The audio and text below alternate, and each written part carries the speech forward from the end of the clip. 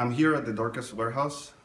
Here you can see some items which are part of the Dorcas preparedness activities for the scenario that we are currently working for. Dorcas will distribute over 2,005 kits, which include, for example, the mattresses that you see behind me, as well as stoves, kitchen set, and other life-saving items needed for survival.